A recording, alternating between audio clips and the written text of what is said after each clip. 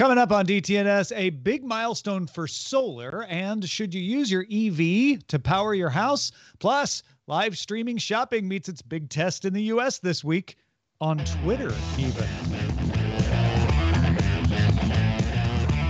This is the Daily Tech News for Tuesday, November 23rd, 2021 in Los Angeles. I'm Tom Merritt. And from Studio Redwood, I'm Sarah Lane. I'm the show's producer, Roger Chang. And joining us, co-host of the Snob OS cast, Nica Montford. Welcome back, Nica. Hello, glad to be here on a non-Apple day. I know, right? We've been saying we need to do this. We finally did it. We just had a great old time comparing all of our Thanksgivings, and I kind of want to eat at everybody's. If you want that discussion, go to Good Day Internet, which you can get at patreon.com/DTNS. Speaking of, big thanks to our top patrons, including Tim Ashman, Johnny Hernandez, and High Tech Okie. Let's start with a few tech things you should know. The location tracking service Life360 announced that it intends to acquire Tile in a deal valued at $205 million. Tile will operate as a standalone brand under its current CEO. After the acquisition, Tile will leverage Life360's 33 million smartphone users to expand its Bluetooth-based finding network. The deal is expected to close in Q1 of next year. Spotify introduced a new Netflix hub. Yes, I said that correctly. Spotify introduced a Netflix hub in its app.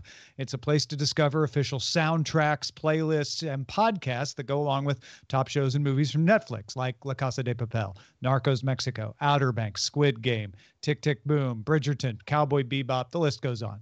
The hub will also include Netflix-tied podcasts like Okay Now Listen, Netflix is a Daily Joke, 1010 Would Recommend, and popular podcasts centered around shows like The Crown, the official podcast, or Behind the Scenes of Shadow and Bone, and more. Roku confirmed it's aware of problems impacting a small portion of users that have certain older Roku TV models or older Roku Ultra players, following the update to Roku OS 10.5. Customers have reported freezing and crashing across a variety of major streaming apps, as well as unresponsive remotes. Some customers also report that Roku support downgraded devices to an earlier OS version to resolve the issues. Apple has followed Meta in suing the NSO Group, maker of the Pegasus spyware. Apple's asking the court for a permanent injunction to ban NSO Group from using any Apple software services or devices. The complaint alleges NSO Group targeted illegal surveillance at Apple's U.S. customers. Pegasus lets an attacker access a phone's microphone and camera remotely without the user being aware, and is generally marketed to governments. The U.S. recently added NSO Group to its entity list. That's the one that requires a U.S. company to get permission to sell to any entity on the list.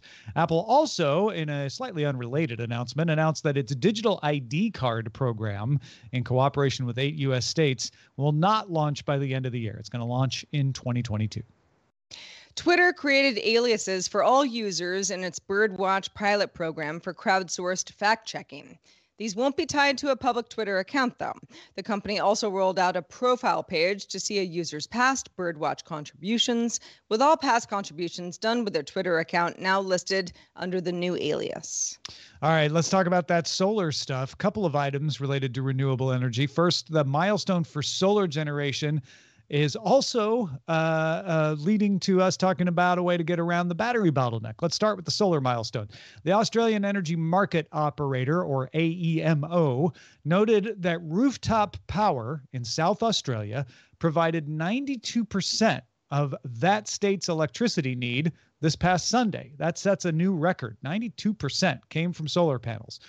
With a little boost from wind power, there was even a brief period, a couple periods, of negative electricity demand. That's when solar and wind were combining to make more power than was needed by people between 1225 and 1240, and again between 125 and 150. They were adding more power to the grid than people were pulling out of it.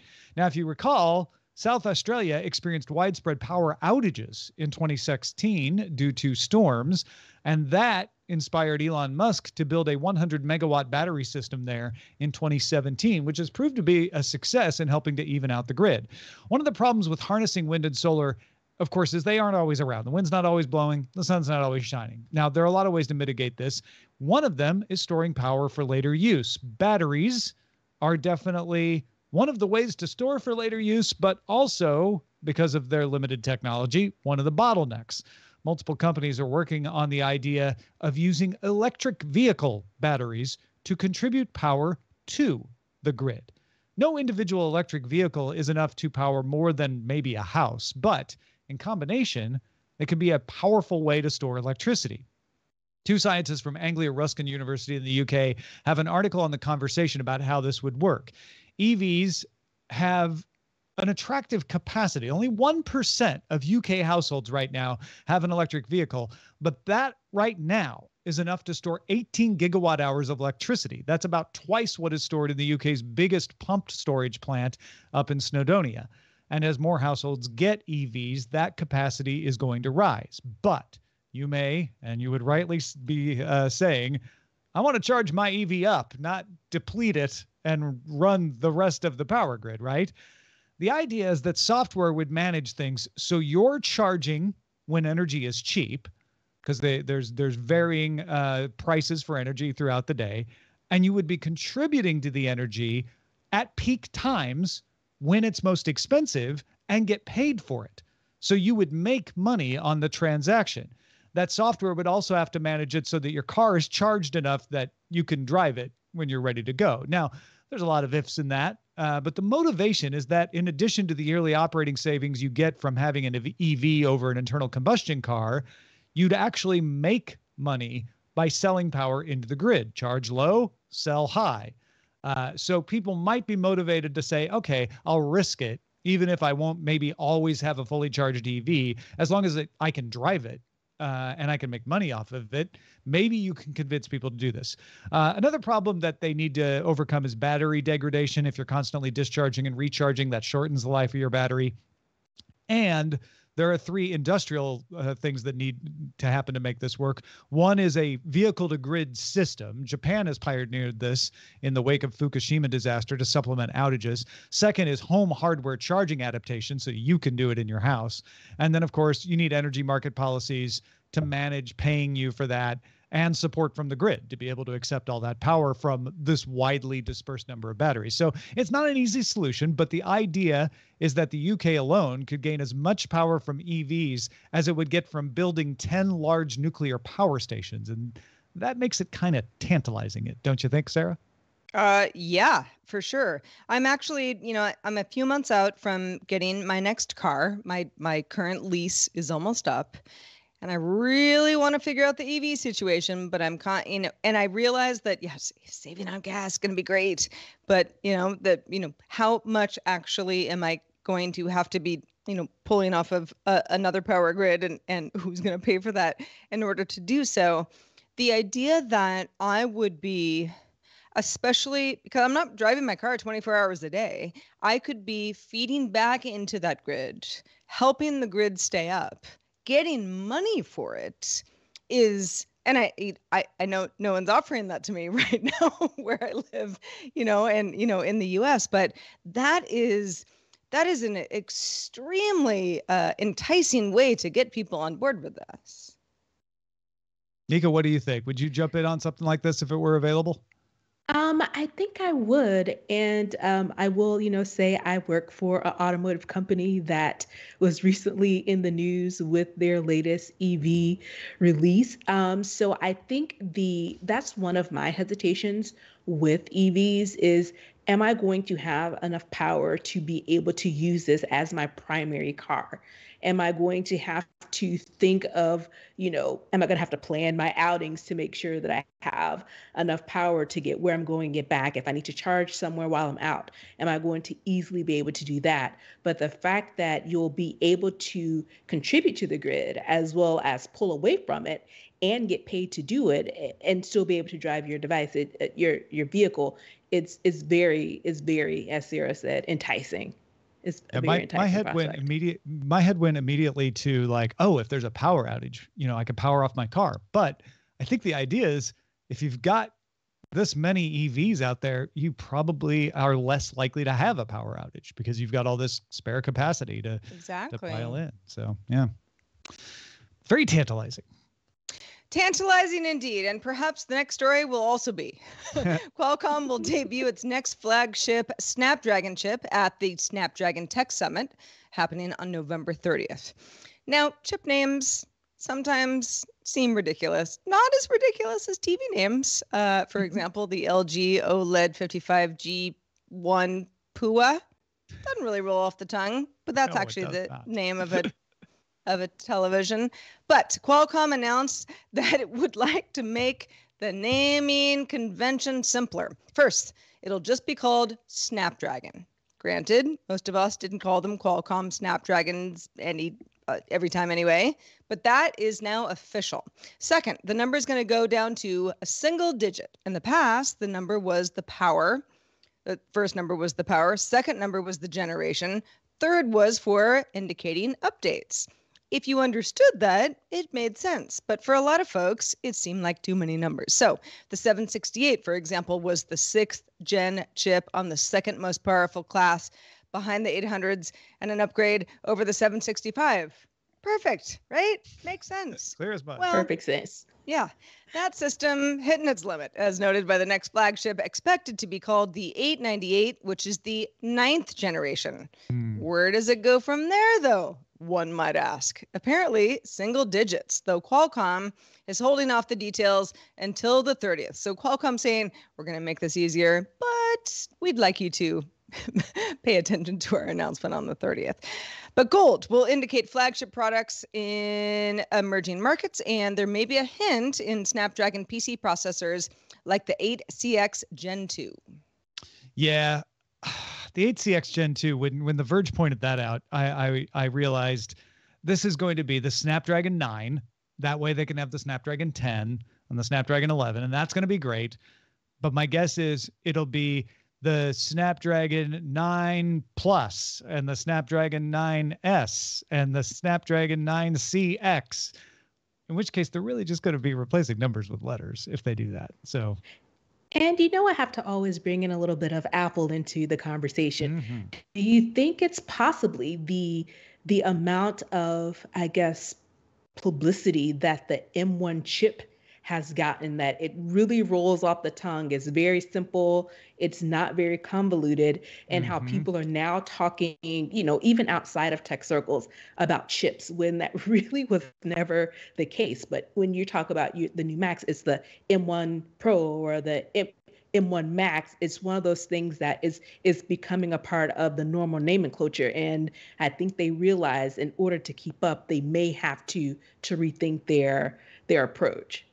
Yeah, that's a really good point. It's not necessarily a technological reason, right? Right. But when you see it, everyone able to talk about the M1 chip, suddenly you get jealous.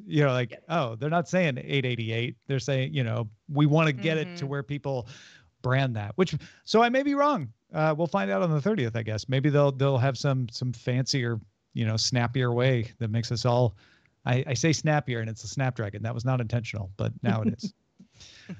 The Facebook papers are a term for the documents provided to U.S. regulators by former Facebook product manager Frances Haugen. We've heard a lot of reporting based on these, starting with the Wall Street Journal. The documents include internal research, memos, chat logs, and more. Those documents were also provided to U.S. Senator Richard Blumenthal, and through that, made available to about 300 media outlets. The idea was responsible disclosure, having them vet these documents to make sure they were real, and then specifically report on aspects of them, but not releasing all the documents for the public. While multiple outlets have published stories based on the documents, and some have made individual documents public in support of those stories, no one has published the entire collection.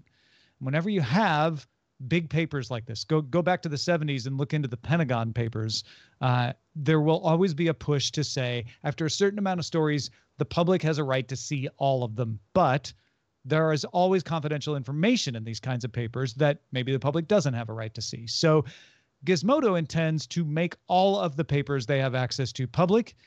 And in so doing, they're going to work with independent monitors to determine how to responsibly disclose the greatest amount of information while minimizing what Gizmodo says are costs to individuals' privacy or the furtherance of other harms. Gizmodo writes that it does not want to hand, quote, criminals and spies a roadmap for undermining what controls Facebook does have in place. So it's not as simple as just redacting names in certain cases. There's also procedures and security measures that maybe they will redact so that it's not obvious to bad actors how to manipulate them. The independent committees will include ACLU Senior Staff Technologist Daniel Kahn-Gilmore, Columbia University Senior Research Fellow in Journalism Pro Bengani, Marquette University computer scientist Michael Zimmer, NYU computer scientist Damon McCoy, and Laura Adelson, and UMass Amherst public policy expert Ethan Zuckerman. The documents will not all be released at once. Gizmodo says it will release the documents that require the least amount of inspection first, possibly ones that have already been released, but eventually they will release as many of them as they can. I think this is the right call.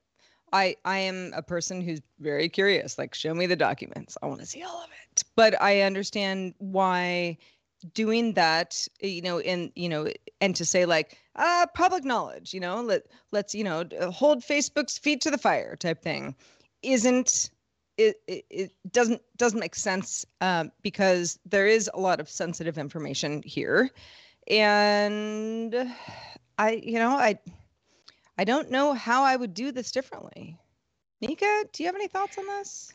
I think they're doing it as responsible as they can with this approach, because even though we know, what Facebook has done when it comes to data and access, you don't want to combine another wrong with another wrong. And I think it's key to make sure you're protecting not only the employees who have really nothing to do with this, they're just employees. I just work for Facebook.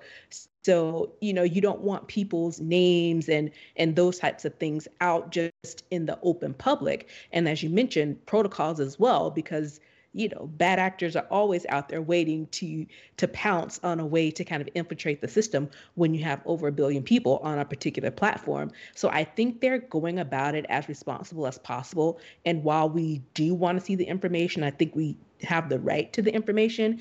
It's making sure that it's being put out there in the most responsible way to cause the least amount of harm. Yeah, I think the other aspect I'll throw in here is the battle against misimpressions is important here too. There's some very important information in here that a lot of people think they know because they've seen a headline, but may not be accurate, right? What harms does Instagram cause? I bet if you ask 10 people on the street, you're going to get 10 different answers because they've glanced at a headline, haven't actually read the articles. So it's important to really nail down, like, what is actually being done wrong, because if you accuse Facebook of doing something that it hasn't actually done because of a misimpression, it's really easy for them to defend against that and just point like that's not actually the way it is. If you're going to hold their feet to the fire, you want to have accurate information to hold their feet to the fire. So this is a great way of battling misimpressions too, to say, let's get this all out here so that people can comb through and better say, well, that story may have tilted a little bit. Here's the actual document that you can check for yourself. Not that every one of us are going to go check it for ourselves, but there will be more eyes on it and more of a chance for people to go, this is actually what's in here. This is the thing to really focus on.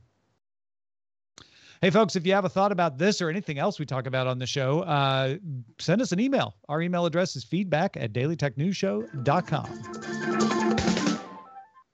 Shopping live streams, big business for years in China and elsewhere in Asia. Amazon, Pinterest, Facebook, and others have been introducing them in the US.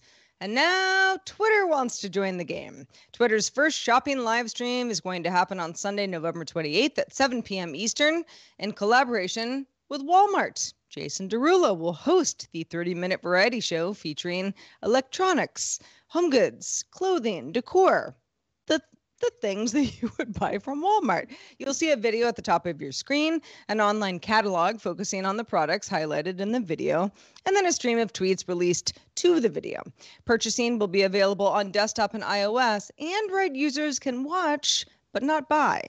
Keep in mind, though, that the Walmart stream can happen outside of Twitter. It's not an exclusive thing to Twitter. It'll also be available on Facebook, Instagram, TikTok, and YouTube. But Twitter is involved for the first time. The company called it a test, says it doesn't plan to make shopping streams available to all users to operate. Twitter launched a shop module for select brands back in July to add purchasing to their profile. So Twitter at least cares about this in some sense. While this certainly is a move towards diversifying revenue, the company told TechCrunch it doesn't take a cut of revenues from live shopping, and brands don't pay to be included.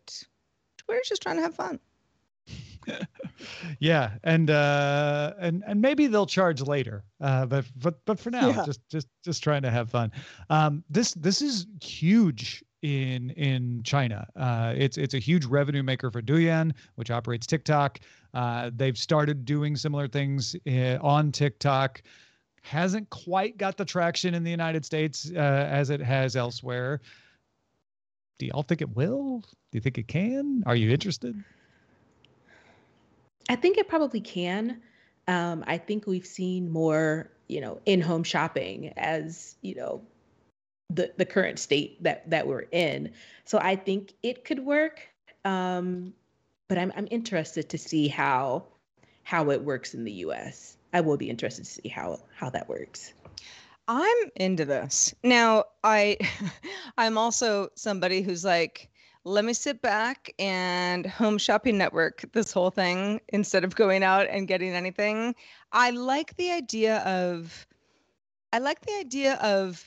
whether it's Jason Derulo or whoever may be hosting, a shopping extravaganza that's designated to move as much merch as possible in a short amount of time.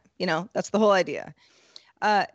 I don't know that I care that much about it, but to sort of be part of a spectacle, it kind of reminds me of a company announcing a new product, and you really care about the company, and you're like, this is fun, We're all going to get on Twitter and we're going to talk in the back channel together kind of thing.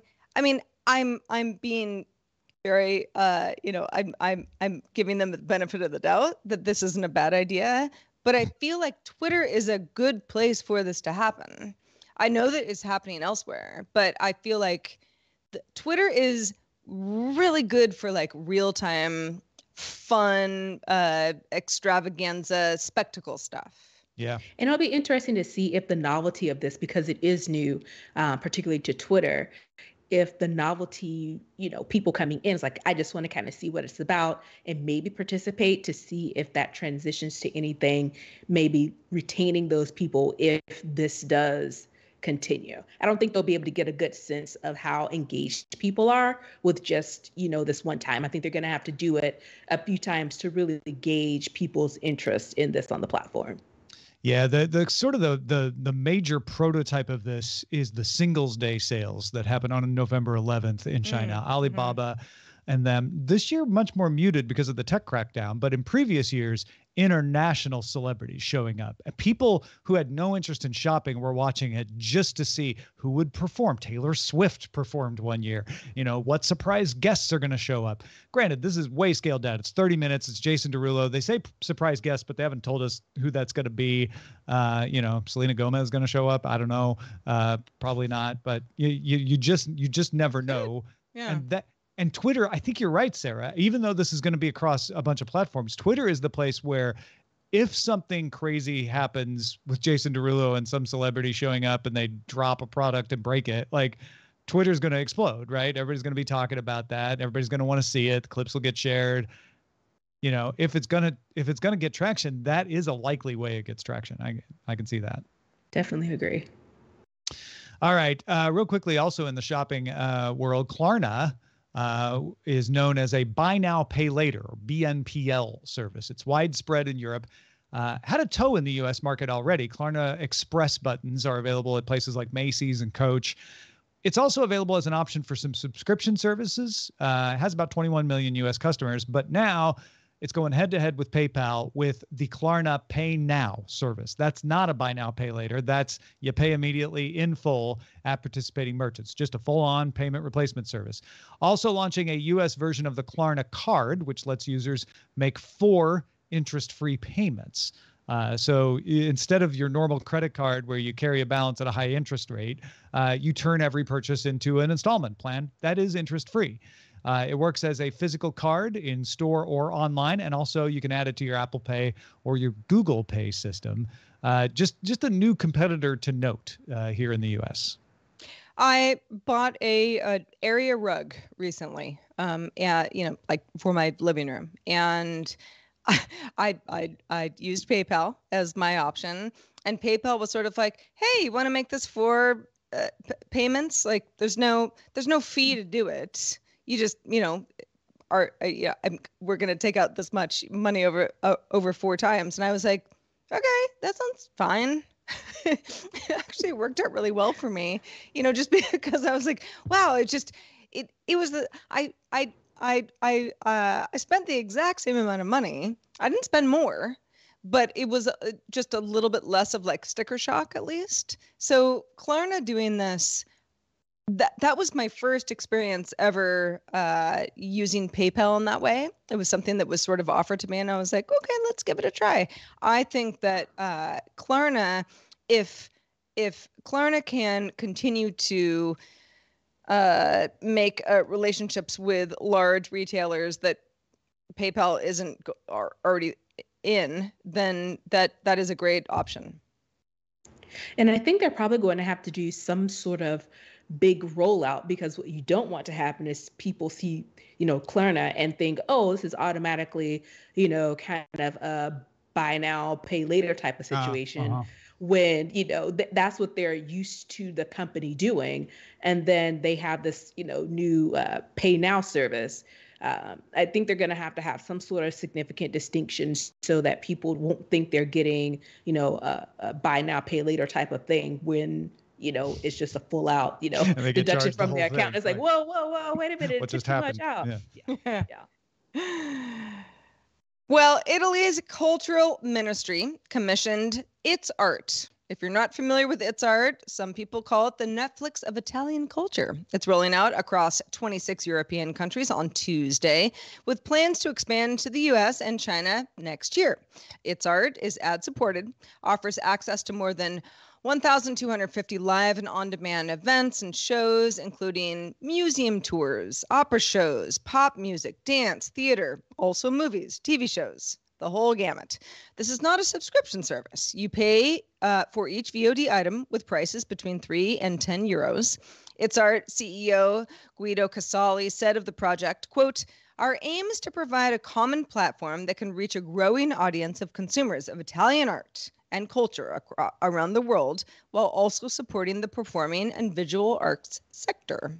Yeah, I like the way they break this down. They've got stage, which is what you would expect, your opera, your concerts, and then they have a place for movies and documentaries.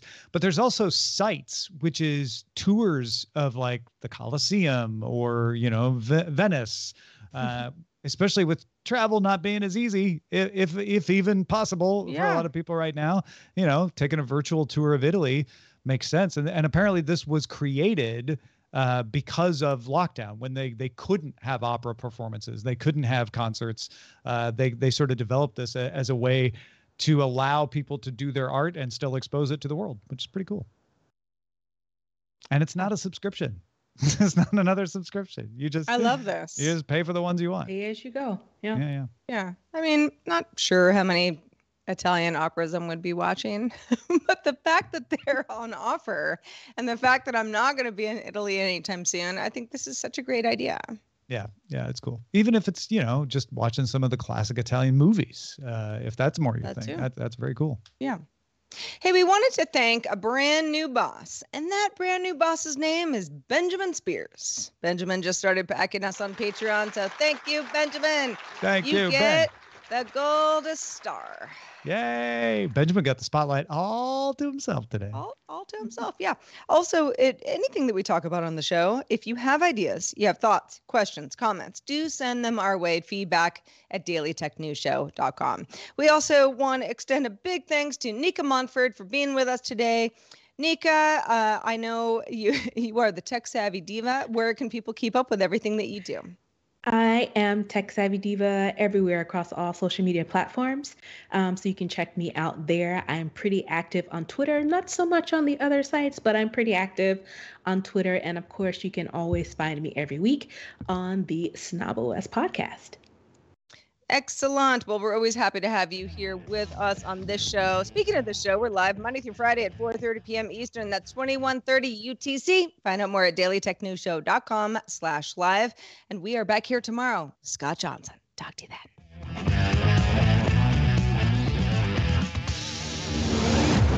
This show is part of the Frog Pants Network. Get more at frogpants.com. Diamond Club hopes you have enjoyed this program.